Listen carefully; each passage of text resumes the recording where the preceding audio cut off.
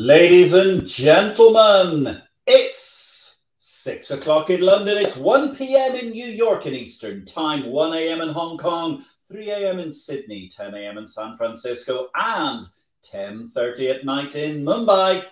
Greetings, good morning, good afternoon, and good evening, depending where in the world you are today. My name is Patrick L. Young, the IPO-VID live stream, Series 15, episode number 4.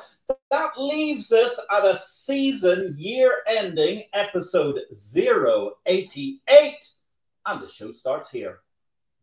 In tonight's show, it's another packed program after 40 guests across 36 shows to date this year. And we're now at number 37 of 2022 to round out the year with our second highlights package. A review of the year from our guests who provided insights and knowledge on topics such as the parish of exchanges, blockchain, and cryptocurrency.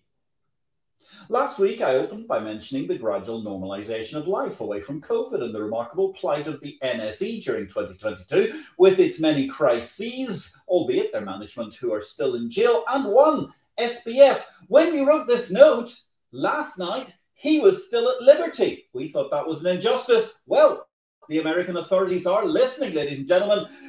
SBF has been arrested, and it looks as if the CFTC, the SEC, and many, many more are going to be throwing the book at him. More significantly of all, I think, in the long term, CFTC, read the minutiae of the indictment today. Page 6, it says, Bitcoin, Ethereum, and Tether are all cryptocurrencies. Meanwhile, the crypto market is in a bit of turmoil. We've had $1.9 billion withdrawn from Binance overnight. That looks a bit worrying. You want to understand what's going on in this whole crypto world as we look at bit carnage? You need to be reading Exchange Invest. ExchangeInvest.com, the daily newsletter of the bourse business. It's going to be $299 per annum until December the 31st. After that, new subscriptions, $349 per annum, ladies and gentlemen. And believe me, it's worth every single cent. So, for our last final show of the year, let's pick out just a few key stories from 2022. Of course, first comes up that last one, to break bit carnage. The crypto winter was being viewed as a light southern hemisphere affair by many of the bit folk earlier this year, whereas now we're approaching Christmas and it's clear this winter is a winter which equates to a bad season in Siberia. And it's a long, long way from being over yet. The contagion risks are astounding right now after a series of three-letter acronym collisions, FTX, SBF to the fore. And of course, that twisted relationship with Alameda Research, which went from gilded prop shop to busted flush in a few moments last month. Mainstream media not looking so good now. Look back, it's only actually almost exactly a month to the day since the New York Times was still trying with the New York Times to build a puff piece around that poor, innocent chap, Sam Bankman-Fried, the man who is currently a fugitive arrested in the Bahamas, I hasten to note, and will soon, we hope, be sent to the United States of America via extradition to face the music. And serious music, we hope it is too. The ramifications of that whole bit carnage affair are going to continue well into 2023 and beyond, as will the aftermath of the nickel nightmare, which even caused LME's then outgoing CEO, Matt Chamberlain, to remain with the exchange. On the other hand, as Matt, of course, who was an excellent IPO-VID alumni a year or so ago, actually Matt might have dodged a bullet in that one because he was heading to a former crypto enterprise. Perhaps that was better that he stayed at LME and not went to Komainu. For those seeking to recall the more exotic story from this year, what could better, of course, that holy hoax saga where former NSE CEO, currently in jail, Chitra Ramkrishna, sought advice from a mysterious Himalayan yogi, or so her emails appeared to suggest. Chitra was subsequently freed on bail one morning and promptly escorted to court to be remanded in custody immediately on phone tapping charges. Tragically, the war in Ukraine led to our colleagues and friends in Russia being cut off as a result of the rather psychopathic behaviour of the President of Russia, Mr. Putin. Moscow exchanges and Spymex amongst those markets that were dropped by pretty much the rest of the world, including all of the exchange-related groups, while Russia hit back by sanctioning, amongst others in our parish, leading exchange practitioners, Jeffrey Sprecher and Adina Friedman. Amusingly, the Russian list noted that Jeff Sprecher was sanctioned due to his being chairman of the New York Stock Exchange. That was actually a post he'd handed over to Sharon Bowen over a year ago on December the 6th, 2021. Of course, finally, amongst all these key stories from 2022 come the disintermediation proclamations. FTX had kicked this all off in 2021 when a rather craven CFTC seemed to be quite willing to endorse their extremely bizarre concepts of CCP clearing. Sadly, the brilliance of redistribution that was Sam Bankman-Fried's philosophical creed meant that his wealth was already actually non-existent before the CFTC had managed to vacillate their way to a decision on what would have been a hugely destructive systemic disaster for the central counterparty clearinghouse business. Thus, the devastation of CCP rules were avoided, but not thanks to any regulatory foresight, we hasten to add. While in the world of direct brokerage, SBF unleashed a beast I had actually thought was likely to appear 20 or more years ago.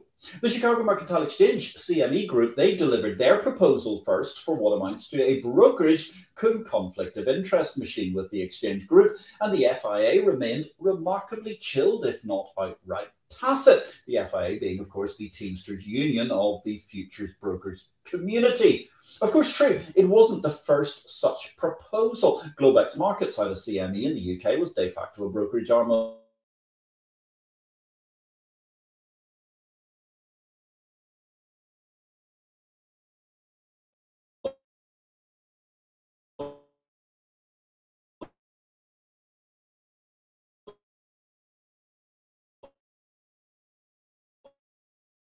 the CME, also promised to direct the long-established FCM dormant trading. Watch this space for more development. And its last call to subscribe at 299 days, which comes in an inflation adjustment on January the 1st. Onwards to today's highlight show, ladies and gentlemen, and I hope you're picking up everything live because I know we're suffering a little bit of an internet problem at the moment. We had been promised a technician would be here an hour and 20 minutes ago, but he hasn't quite made it yet, sadly.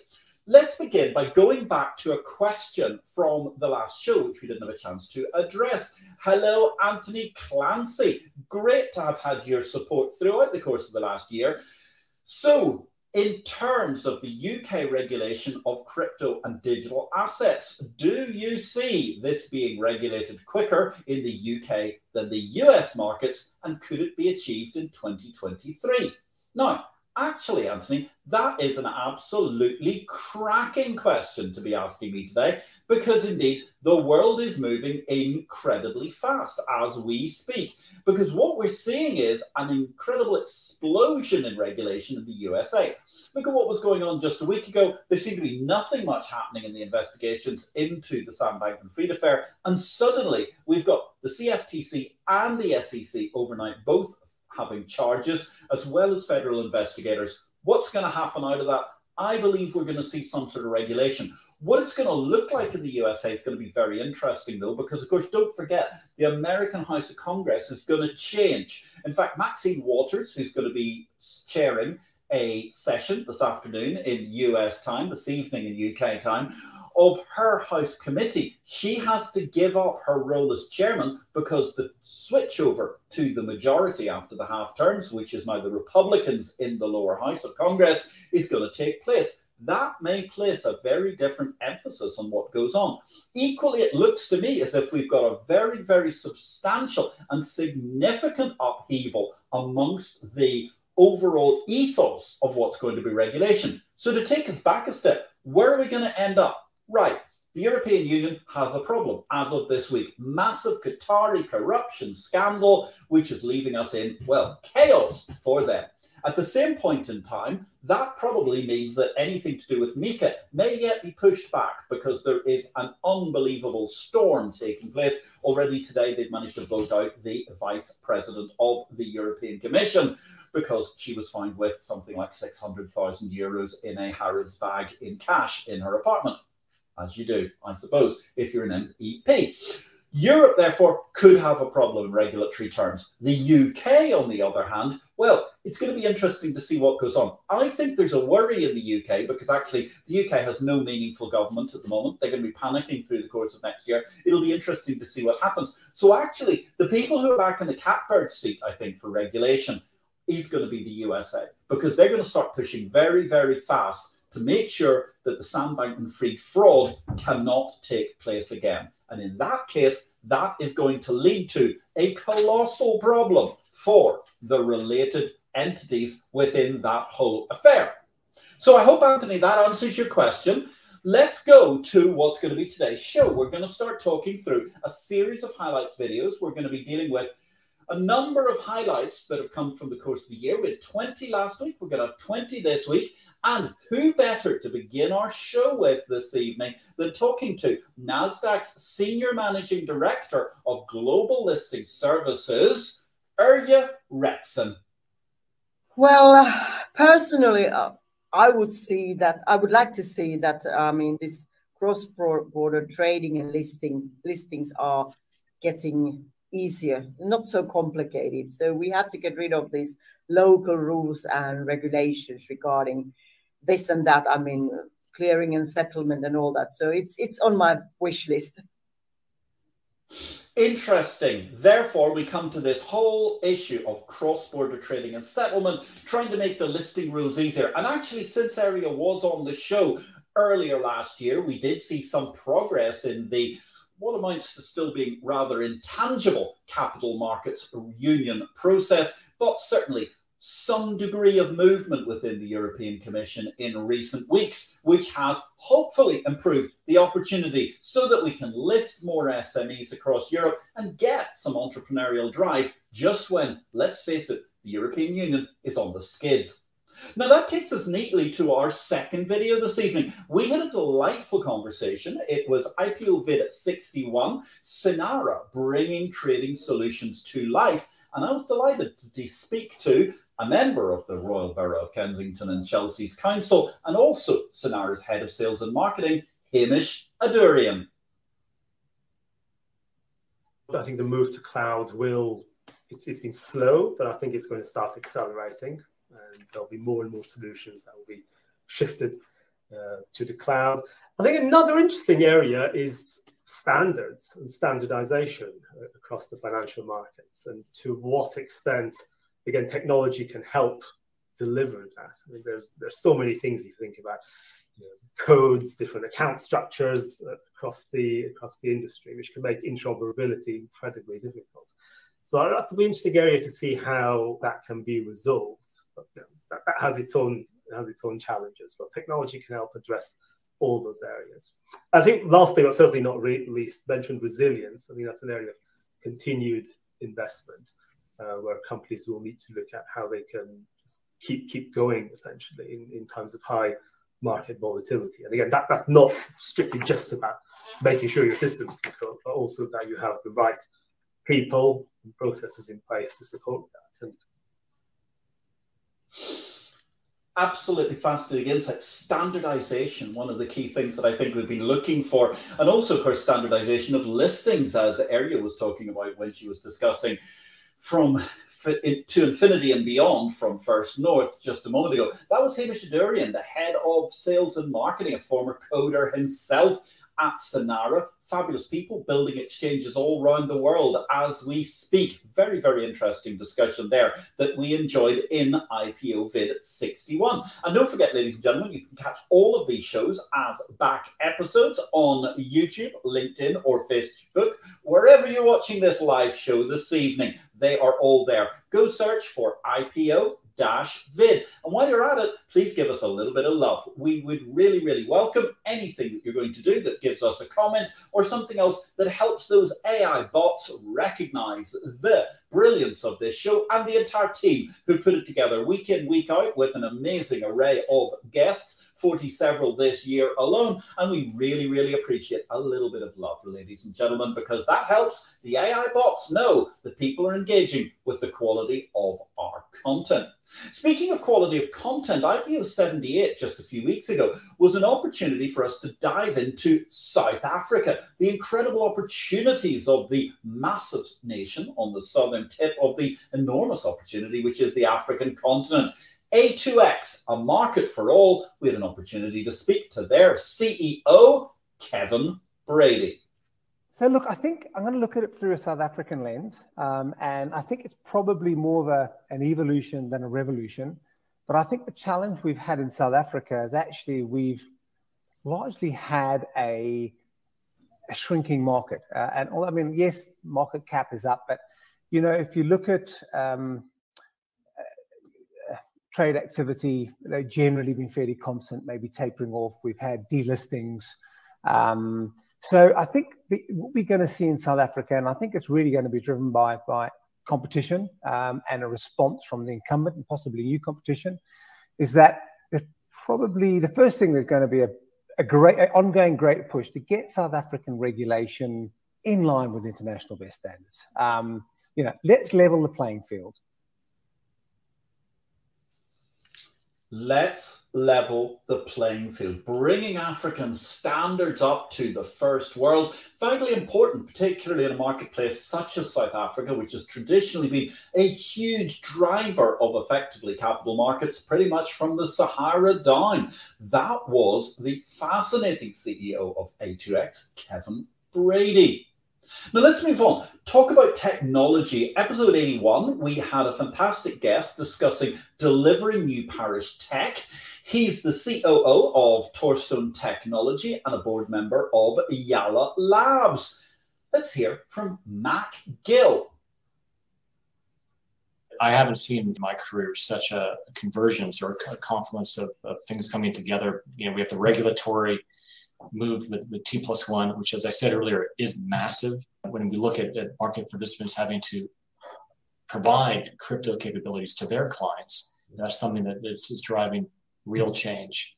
When we look at the economic cycle, you know, that we just talked about, and the need for, you know, for cost and efficiencies over the next year, all these things coming together, to me, it just seems like this is, you know, there's been more change in certain, well, I think in the industry overall, but certainly in post-trade over the next, you know, the next couple of years than we've ever seen in the last, you know, 30. Wow. What a confluence of multiple different events all taking place, and particularly that emphasis on the back office. I think there is a stunning opportunity to manage to remake settlement and clearing. It doesn't have to be all about being blockchain, blockchain, blockchain. It's just about managing to come in and make those processes way more efficient for every kind of clearing and settlement. And indeed, of course, moves afoot to get us towards T+1 day clearing.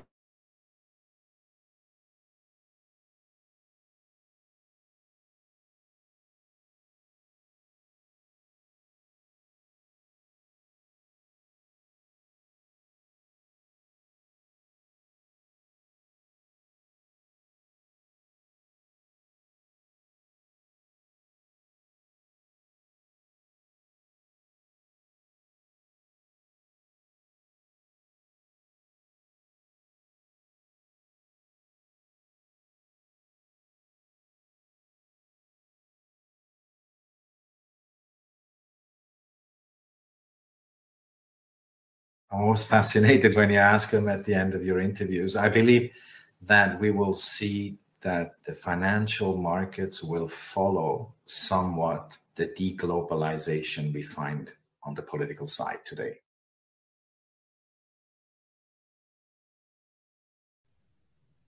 And that was Christian Katz talking to us from Zurich about securitizing the future. what a fascinating and insightful show that was. And we move on to IPO-VID 63, where we went to Canada. We were talking about the Canadian Securities Exchange moving from SMEs to cannabis power player with their CEO, Richard Carleton. Well, I think that one of the things that I would like to see is closer working relationships with some of our peer exchanges around the world. It would be great if we could facilitate, as I say, more direct trading from the Germanosphere, from South Asia, from Australia. There's so many barriers at this point, not the least of which, of course, the time zone related. But as I say, I would really like to see the base of potential direct investors expanded quite dramatically through the use of technology, through interconnection arrangements with local brokers, to international firms, as well. Of course, the old clearing and settlement pipe works also has to be cleared up to reduce costs and to make it cost effective for people to be able to access those opportunities. We have a lot of interest from all of these places, and it can be a source of some frustration for the for investors and the companies to be able to access that pool of liquidity that we know is there, but we really still haven't managed to reach yet.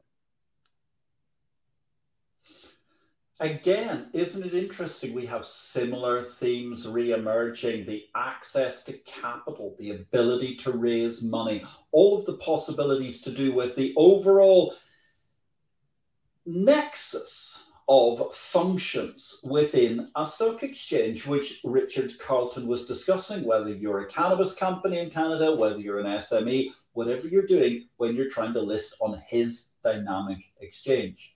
And actually, talking about the dynamics of the exchange business, that brought us to a very interesting IPO-VID number 67, where we discussed the whole topic of bourses as businesses, good or bad. And I was able to welcome a good friend of mine, the former Berlin Stock Exchange CEO, and a man who knows a huge amount about technology, because that's where he started his career, and equally an enormous amount about the business of bourses, because that's where he worked for many years, culminating as CEO of Berlin Börse before he retired. Börse Berlin's CEO, Artur Fischer. Huh. You asked the right guy for that, because I'm a conservative person, and I don't really trust technology too much. But I believe the future of capital market is very much connected to artificial intelligence. I think that AI will allow market participants to analyze the data we have in a much more sophisticated way. And what used to be HFT, high frequency trading, in a few years to come will be a combination of HFT and AI, whereby those models at the end of the day will create, again, an advantage for the real key players. I make an assumption that we already have some kind of pattern recognition out there. I'm pretty sure that the regulator eventually will try to put a stop to that. But that's those are my 2 cents. I think artificial intelligence in trading will make a big change. I'm kind of negative when it comes to blockchain and to settlement. I don't really see a big advantage of a distributed ledger. Our clearing systems work very efficiently, and I see actually no need. I could be wrong, yeah, but I see no need for that. And the blockchain is an interesting concept, but we have a very efficient system in place already. So why would we throw that away to replace it with something which inherently is more complicated and doesn't give us a real advantage? What a very interesting position to discuss. Where does the capital market revolution go next? Artur Fischer was looking at the idea of artificial intelligence. And again, interesting to hear that opinion. Maybe blockchain is not the answer to as many questions as people might have originally thought. And that was long, long, long before the crypto kitties self-immolated through FTX and other things. Let's move on talking about that question about where does the capital market revolution go next with our multiplicity of guests from throughout the course of this year and talk to James Falk. James was coming to us from Hong Kong. Delighted to say that today they've actually announced the final end of their lockdowns. He's the author of an incredible book which you really need to read. One of the books of the year, Financial Cold War. Without any further ado, let's talk about Financial Cold War with James Falk. There's an extraordinary shift going on in capital markets, and it is going to affect trading, and it's going to affect liquidity in markets for a long time to come. First of all, the shift, I think, led principally by NASDAQ to move from traditional exchange mainframe connectivity infrastructure into cloud-based infrastructure. I think we'll start to be able to bring many small markets which have not been prime beneficiaries of the growth in global liquidity over recent decades more into the center of the system because of the reduction in connectivity costs and the consequent ease with which global investors will be able to bring their liquidity to those markets. The innovations in post-trade, I think, are even more astounding because the advent of whatever you think about cryptocurrencies and so forth, the technology that underpins them is going to be transformational in markets in terms of the efficiency that brings, not just in terms of reduced costs and more efficient processes, but in terms of the fungibility of liquidity across markets where previously that liquidity had been very, very siloed. And so I think the markets, not just because of the advent of China into the international system, but because of the shifts in technology that have accelerated and continue to accelerate in financial markets, will lead to a massive transformation over the coming decade or two. And there we had a fascinating macro position talking to us from Hong Kong. The author of Financial Cold War, a must-read book of the year, was James Falk. Hello, Les Calvert. It's lovely to see you. Evening all. Sorry I'm late. Well, you can catch the first 27 minutes on the repeat in due course, of course, Les, so you won't miss anything whatsoever because this show is instantly going to continue to be streamed as a recording on Facebook, LinkedIn and YouTube, wherever you're listening to this year's 2022 Exchange Invest in Review show. Thank you very much for checking in, Les. It's lovely to hear from you. And that brings us to our ninth excerpt of the evening, which was from IPO-VID 75. We were discussing developing your options.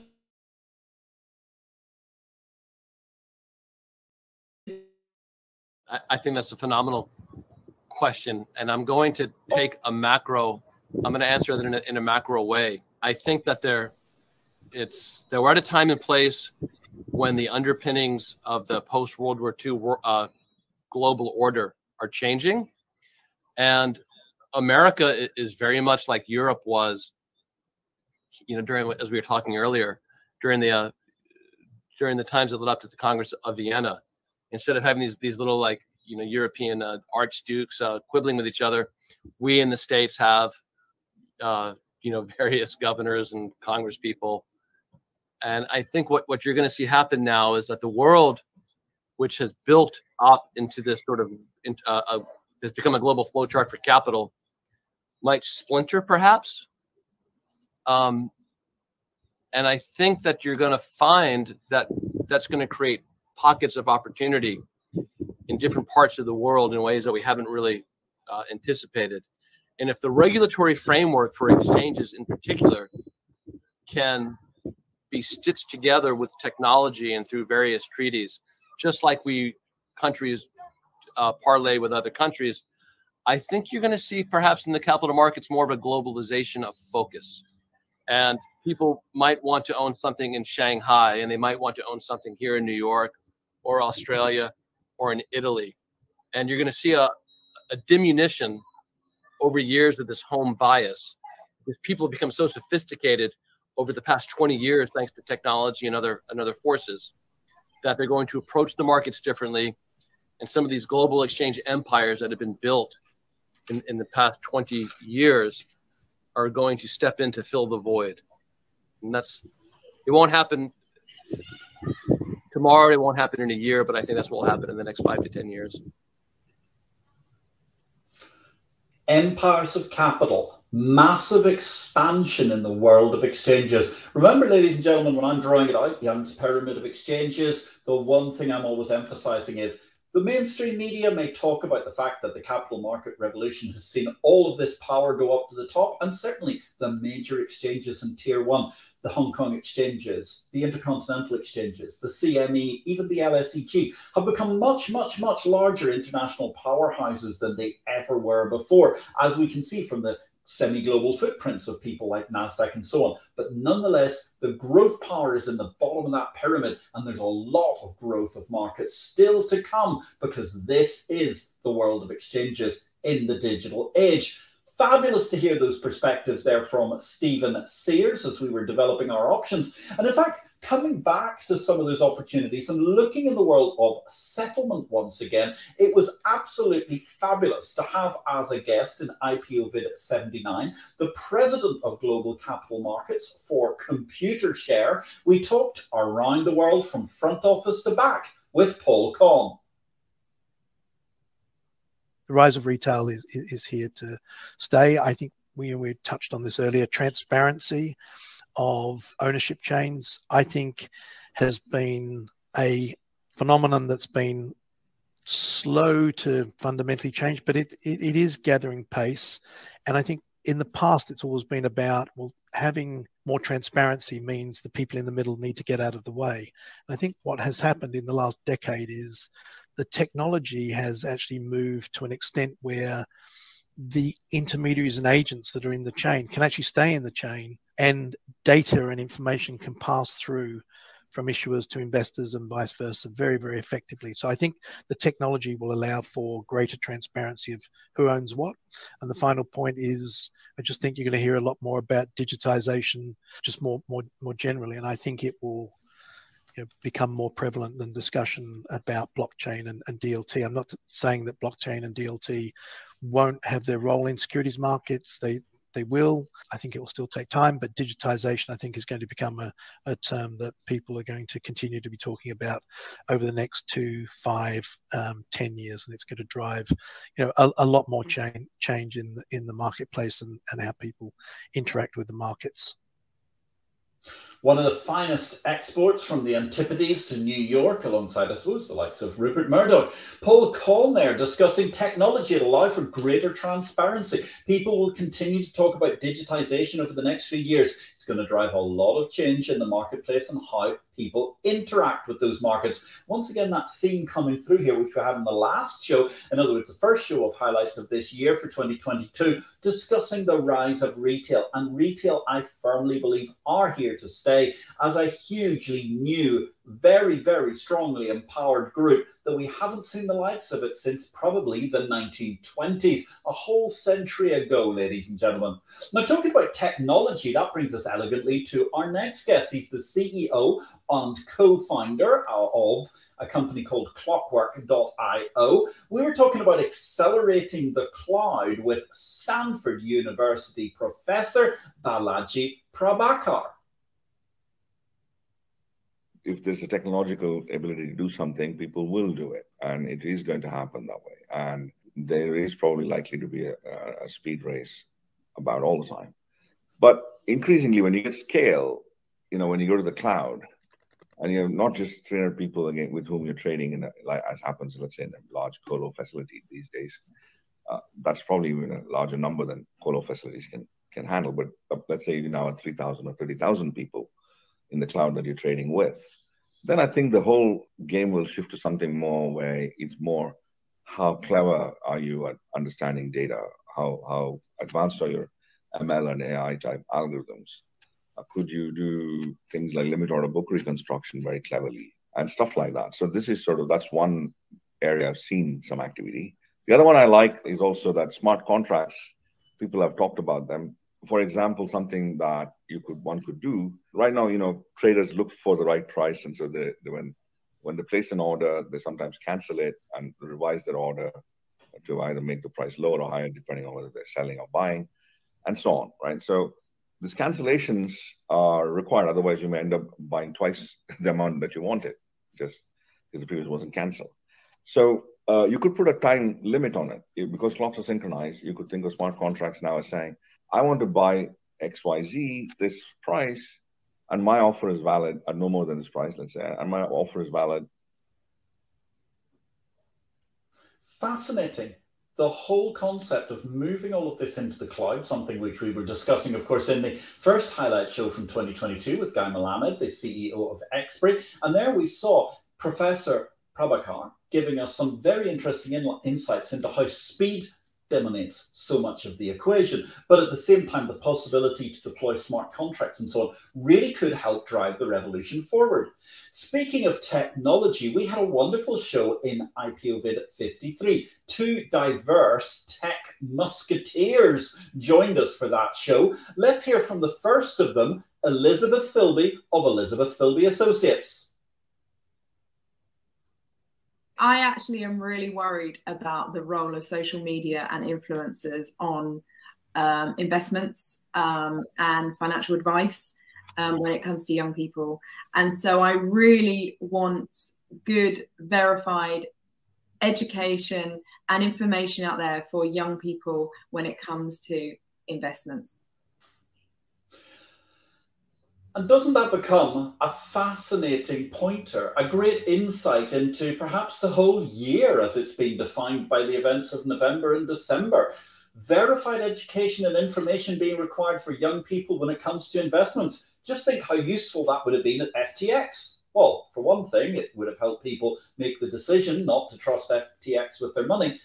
On the second, more importantly, had Sam Bankman-Fried actually had a financial education, it might have made him more capable of actually running the incredible empire which he built, which turned out to be, according to SEC documents and indictments filed today, a complete fraud from start to finish. Still on the topic of our two tech musketeers who joined us earlier this year, we had the founder of Streets Consulting Limited, she's the CEO there, and the host of the Diversity podcast series, Julia Streets. Well, actually, do you know, I was spending quite a lot of time, not masses of time, but more than I imagined I would, looking at the metaverse. And I think about, we've talked about demographics. We've talked about a generation that is going to be empowered financially, but also that isn't being able to spend the way that we have spent in the history, in terms of recent history, and is looking at ways to own investments in universes where actually nothing is physical. And if I look at the role of non-fungible tokens, NFTs, look at digital assets, look at cryptocurrencies, look at metaverses where people have got basic avatars and people are now spending to dress avatars, people are investing in property in virtual communities, that actually that's where I think capital markets will take us potentially in the future. What an interesting reflection on the whole nature of the metaphysical world in the metaverse, which was the topic of where she thought the capital market revolution was going to go next. Of course, talking about virtual property, dressing people virtually and so on, one can't help but come back to topic of the jour, SBF and FTX, who of course, like all good old-fashioned fraudsters, were still buying very much physical real estate. $316 million, it seems to be the total number at the moment, which amounts to something like 25% or so of the entire property market last year in New Providence, Nassau alone in the Bahamas. Fascinating to hear from those two excellent ladies, Eliza Filby and Julia Streets. Thanks to them for joining the show. And here we are. We're 2/3 of the way through our show, and we're moving back into the pure hardcore world of digital assets. We had the opportunity to discuss developing digital asset markets in IPO-VID 69 with SIX, that's a division of the Swiss exchange, of course, SIX's digital exchange head of equities, a former lifelong lifer too, Mack Butti. Well, in the metaverse, that's where it's going. I think, and this is very personal, I think that the metaverse will develop from what it is at the moment. A lot of people think that the metaverse is just for kids and gamers. Actually, it couldn't be further from the truth. It's a place out there that doesn't have physical properties, but nevertheless exists. It's a world. In that world, there are people who operate, and they're not so naive or wrapped up into these virtual worlds to confuse them with the real world. They know exactly they are not real. However, that they don't have physical properties. However, they don't see them as less important than the real world. In the metaverse, you already have factories who make artifacts and goods that are consumed in the metaverse. Ideally, there could be an exchange that operates only in the metaverse and lists only companies that exist in the metaverse in the metaverse. There will be a need for capital markets in the meta world, in the metaverse. So it's probably a far-fetched prediction, but this is where I think it's going, and it's going to be a lot more democratic. It's going to be a lot more fun as well. But this is where I think it's going.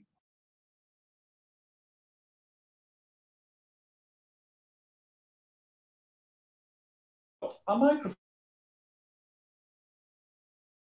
baby, and that's going to be the future and excitement of what's going to be happening in the outside world, according to Mack Butti of SIX. And of course, very interesting given the fact that he's dealing with a digital asset platform at SIX Digital Exchange. But it reminds me, of course, of what happened 20 years ago, well, 15 years ago, when we were looking at Second Life, which I think, if I remember correctly, had at least a dozen stock exchanges at one point in time, powering embryonic, indeed, online companies that were in the metaverse, doing metaverse businesses through the metaverse with metaverse coinage long before anybody had ever thought of SBF, FTX, or indeed it was only on the cusp of when Bitcoin itself was invented. Now, in episode 85 of IPO-VID, I was delighted to discuss evolving markets, evolving careers with the author of ESG, Investing for Dummies, and also the chairman of iPush-Pull. He's a lecturer at the University of East London and formerly the head of innovation at the Deutsche Börse Group, Brendan Bradley. I would look at it from a kind of two-pronged approach. One would be the product piece that we've been mentioning already. So I won't reiterate all of that, but there's plenty of product out there that you've got the catalysts that could be looked at, should be looked at, and there's the ability to do that. The other piece really then I think is the democratization of data. And that may well be looking at exchanges and how much money they make out of data and who it is that produces that data in the first place. But what are the ways in which that data can be brought together, whether it's the golden source that I just mentioned for something like ESG, or whether it's the idea of really, we've only scratched the surface on some of the machine learning that could potentially be utilized. How could that be used? And I think that's kind of the two different areas of that capital market revolution. It will be driven on one side by product, but on the other side by where the technology goes. As we said, unfortunately, DLT perhaps won't be as prevalent there, but who knows? If we look at the introduction of Web3 and the metaverse, maybe we don't have the imagination at this point in time to understand where that's going to drive a capital market revolution. And in 5 to 10 years' time, we'll kind of go, aha. So that was what was going on. and we really should have seen that one coming. Quite an incredible multi-pronged approach, I would say, in so many things, and certainly interesting to hear the metaverse being mentioned again and where the capital market revolution goes next from Brendan Bradley, and also very, very significantly discussing machine learning, artificial intelligence, the whole use of data, because data has certainly been something that's been exploding over the course of the last few years and becomes a very, very interesting opportunity in itself for the future of markets. And looking at that data as an ethereal position, well, actually, let's move to our next speaker. I had the opportunity in IPO-VID 62, where PLY met, well, Patrick Young. Now, this Patrick Young is the City of New Orleans Director of Gun Violence Prevention. He's the author of A Way Up, Economic Development Post-Incarceration. It's a great book. I thoroughly recommend it. It's intended to be a way and a means for those who've been in jail to come out and become more financially business literate. Great book altogether. It was a joy to speak to my namesake earlier this year when Patrick L. Young met Patrick M. Young. First, it's been great to be here. I look forward to doing this again. There's a lot of stuff we can also talk about, and I'll be interested to get your opinion on. But the capital market revolution, honestly, I think it collapses. What I find in living in New Orleans, we deal with a lot of hurricanes. And so the weather really takes away your ability to have access to some power and some technology. So if we lose access to technology and power, then power is going to become the next revolution. So I believe that there's going to be a system of power banking where people are exchanging currency through power, whether it's needing, to charge your lights or to charge your car as we get into electric cars, when we get into needing access to Wi-Fi. It is really important that we look at the system of power banking. And so I think the people that controls power in the same way that people control gas, it's going to be serious. And so if we look at how gas prices are rising and how people are doing with the gas, just imagine once we become fully dependent on electrical things. So I think the next revolution is how much power you have. It's going to determine how much wealth you have. What a fascinating concept. The whole notion of power banking, driving energy is the key to currency itself. That was the message from Patrick Young, the New Orleans Director of Prevention of Gun Violence, and someone who I found thoroughly inspiring. Go and check out his video in its entirety from earlier this year, ladies and gentlemen. It was a terrific show. And I'm not just saying that because there's a man who's lucky enough to have the best name in the world. Moving on and back to, well, the nexus of banking, technology and finance, but without the power this time. It was a joy to chat to the founder of Pacemakers.io, one of the two authors of Reinventing Banking and Finance, and that was IPO-VID 84, Reinventing Banking with Alessandro Hatami. I think what will happen is the capital markets have been more digital than retail banking because of the nature of the business themselves. But at the same time, we're seeing some profound transformations in that sector. And what happens to the existing players, I think they need to realize that maybe the answer to adapting to a new market does not lie with themselves. And they need to start looking around and saying, okay, who do I work with? Who do I engage with? Who do I partner with? Who do I acquire to enable me to have those skills that I need to be able to be relevant in the future? And that is, I think, a fundamental skill. So I think the realization that I can't do everything in-house anymore. So 10, 20 years ago, a new proposition came. I just hired a few IT guys. I went to some of the big firms and I hired them in. They came in, they designed the solution for me. That became my way of addressing that requirement. Today, the market is moving too fast.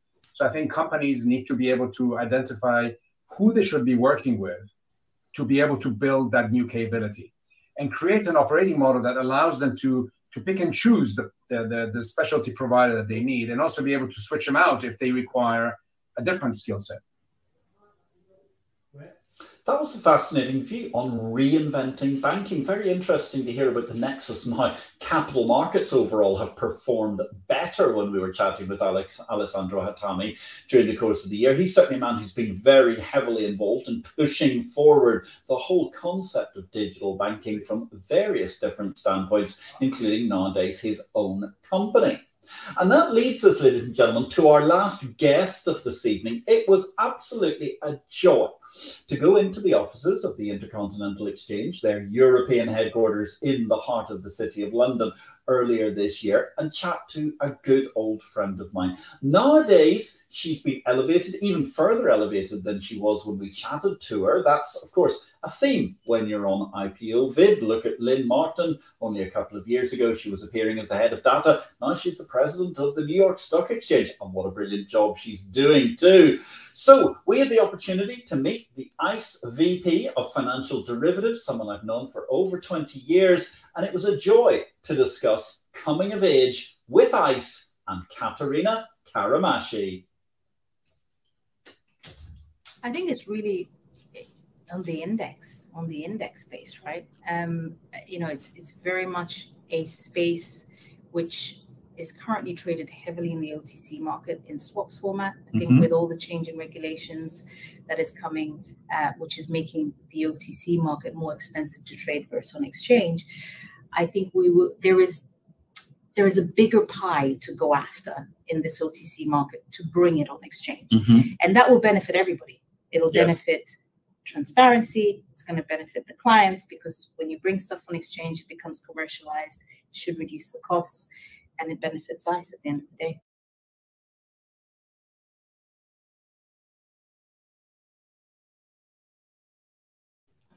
There's a bigger pie to go after, ladies and gentlemen. What a brilliant message to bring forward in what has been an incredible year for the established exchange parish. May not have been so good around the fringes of crypto, but then again, that's because they were running casinos, not exchanges, to put it mildly. What we have seen, ladies and gentlemen, through the course of this whole year has been an incredible number of fascinating guests who've given of their time to devote to some great educational input throughout the course of the year. 40-something guests over the course of 40 several shows. We've had the opportunity to talk about all aspects of capital markets, the capital market revolution, where they go. We look forward to seeing you in the new year with what's going to be our next round of shows. But what I want to think about was, well, we had one final little segment which I thought might serve as a useful way to give us a final video for today. We're looking forward to continuing the incredible derivatives options revolution the world over with ICE and the other great exchanges on the world, because this, ladies and gentlemen, is the world of exchanges. And in many respects, I can end this by saying, this is your life.